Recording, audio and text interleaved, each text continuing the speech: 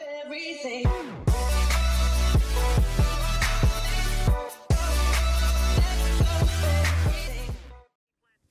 Hello everyone, Zcor here, and today I'm going to be bringing you guys my first impressions video of the MPX, what's it called now?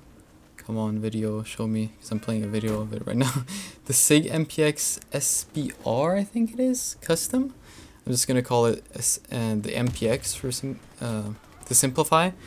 Now, I do want to apologize for this video being pretty late. I actually attempted to record this and try to post this in the few days after the gun's release, but it happened during my finals, so I had to put it on a halt and I couldn't come back and finalize the video.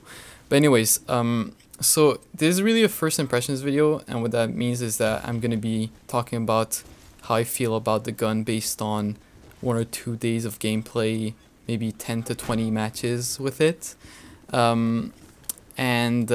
Yeah, so anything that I say, you shouldn't take it as 100%. It's just how I felt while playing with the gun. And if you had your hopes up for the gun, your hopes high for the gun, or your hopes up for the gun, you should definitely test it out for yourself to see how it does. I don't think it's in the shop anymore, so that's not really a great thing to say, but anyways, so it's a burst fire rifle, or SMG I should say. I'm pretty sure it's the second one that Warface has ever had, and the fourth one in total, after the FAMAS, the Dunefield, and the SMG that I have no idea what the name is. And I don't really like burst fire rifles, mainly because of the result of their burst fire, how it changes your playstyle. I don't really like it. But since this was a Crytek random box weapon, I had pretty high hopes for it. I thought it was going to be performing pretty damn good, but that's not really what happened, and I was pretty disappointed when I used it. So we're just going to start off with the looks, as we always do.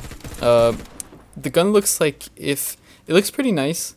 It looks like if the M4CQB and the Honey Badger had a baby together. That's what I feel like it looks like. Has a really nice and quick reload animation as well, and it looks pretty decent in the kill feed too. But one little thing that some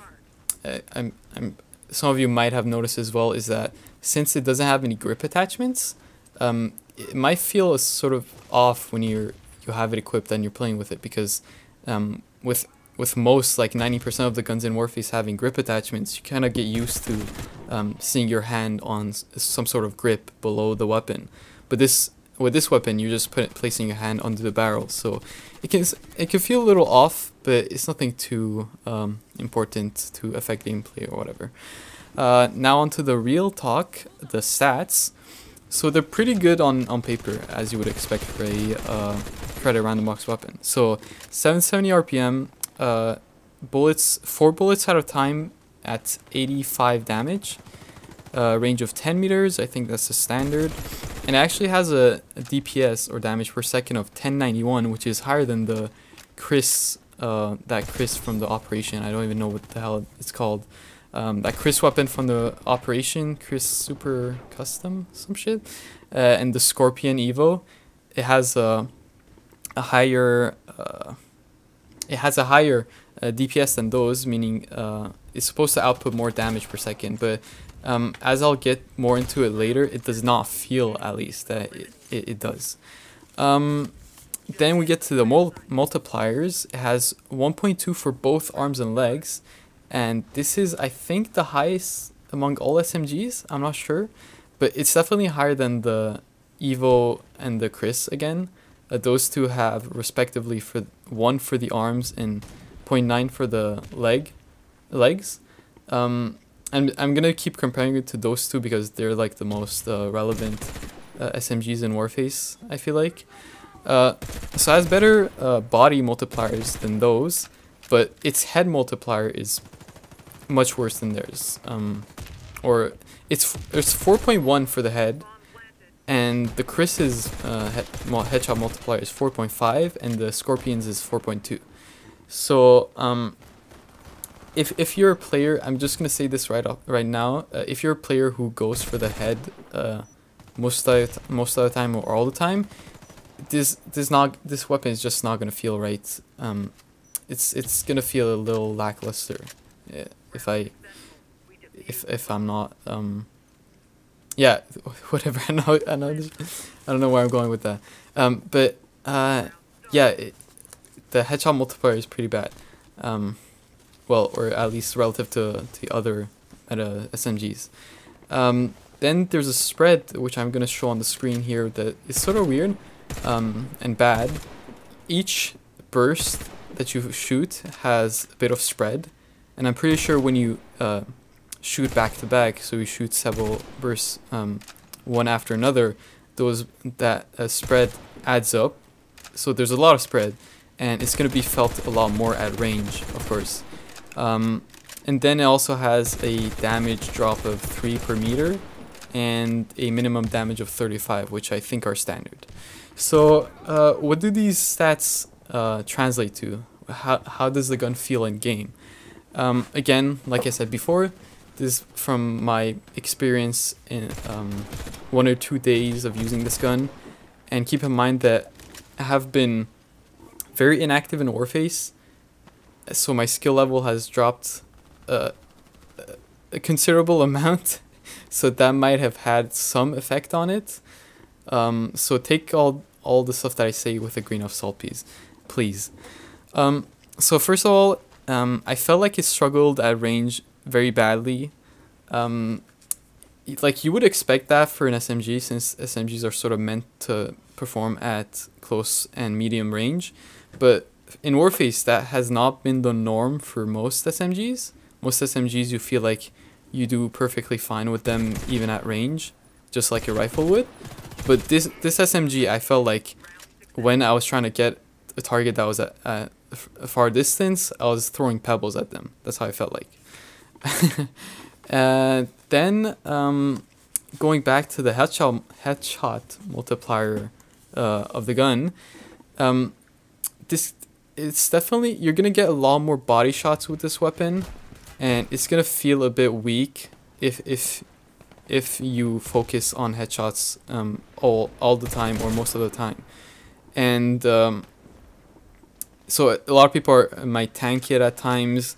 Apparently the syndicate armor or one of these operation armors are like super broken, so I feel like it's gonna do like 0 damage on those, but I don't have any like concrete experience with that. But also, like, if you engage with somebody else who's using another weapon, another SMG, who's also going for shooting, you're aiming at your head, then you're very likely to like lose the gunfight. Or at least a lot of times when I've engaged somebody in a gunfight and we've both gone for each other's, we've both tried to headshot each other, I have lost to them in many occasions. And I feel like that not only goes back to the headshot multiplier, but it also goes back to the burst fire aspect of the gun, which is my next point.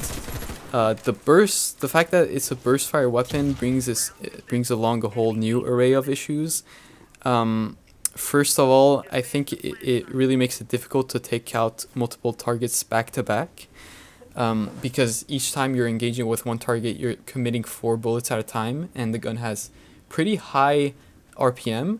So by the time you're done with 1 or 2 opponents, for the next opponents that might appear in front of you, I feel like most of the time, and I've experienced this actually, you're either going to be low on ammunition, or you're going to be low on damage, and they're going to out-damage you. And that leads me to believe that it's a much more the weapon is much more suitable for round-based game modes than it is for like something fast-paced and quick, like free-for-all, where you encounter a lot of enemies one after another. So I would recommend it if you want to use it and if you want to get it. I think it would be better to use it in round-based game modes. And also, this is not exclusive to this weapon, but any burst fire rifle, there's of course a readjustment to be made to your playstyle if you want to use it. And well, it's sort of self-explanatory. The gun is shooting a series of bullets at a time instead of giving you a freedom of shooting how many bullets you want. So definitely have to get used to it, get used to clicking multiple times, and you know, working out your fire rate and your aim and everything like that. You need to readjust your gameplay. That's what I'm trying to say. And something sort of funny and stupid that happened to me, actually. I don't know if any of you have a low enough IQ like me for it to happen, but sometimes I would just completely forget that I need to shoot. Like I would just shoot once, and then I would like randomly stop shooting, and then I'll realize, like, what the fuck am I doing? This is a burst fire rifle. I need to continue shooting. I need to continue clicking to activate the next burst. You might have seen that in the gameplay as well. Happens a few times, but that's one thing about it. Like with a normal weapon, you either spray or you tap fire, but with this weapon, you have to click a lot and tap fire and try to connect bursts of bullets at a time to your enemies. And lastly, it's not really a really big deal if you're not addicted to hip firing like I am, but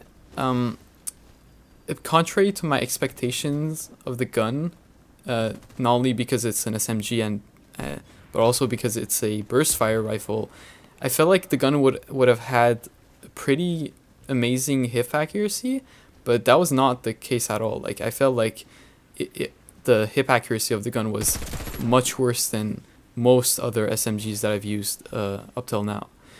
But again, if you're not stupid like me and hip fire way too often, then this is probably not going to be a problem, or you probably won't even notice it. But yeah, that's it for that weapon. Again, sorry for the late first impressions video. And again, keep in mind, you should take all this with a grain of salt. And if you were looking forward to the weapon, my main sort of take on the weapon is that I don't recommend you switch to it or try to main it or anything like that. But if you were looking forward to a weapon and like it or something, you should definitely give it a try and see how you yourself perform with it.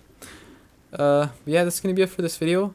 I'm gonna try to work on the weapons that are getting a buff and changes as well as some other projects and other generic or like more general videos as well. But yeah, that's it. I'll see you guys next time. Goodbye.